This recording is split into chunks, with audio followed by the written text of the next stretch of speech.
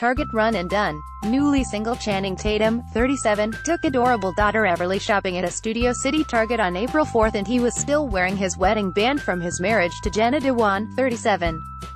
The couple shattered hearts of fans everywhere on April 2nd when they announced that they were separating after nearly 9 years of marriage.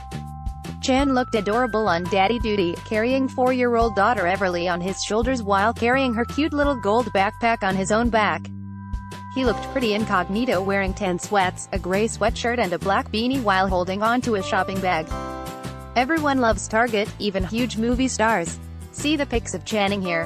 The former couple has been living separate lives ever since they dropped the bombshell news of their split.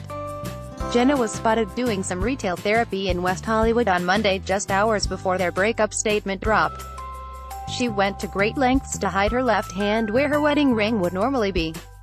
She put it inside a coat pocket the entire time the paparazzi was around her as she shopped. On April 3rd, she was spotted leaving a SoulCycle class, wearing an all-black workout outfit that looked like she was in mourning. Again, she took great measures to make sure her left hand was hidden, so we don't know if she's stopped wearing the symbol of her union to Channing. He's still obviously holding on to it. The former couple, who fell in love while filming the 2006 dance flick Step Up, played nice in their separation announcement, with a statement so rosy it bordered on consciously uncoupling.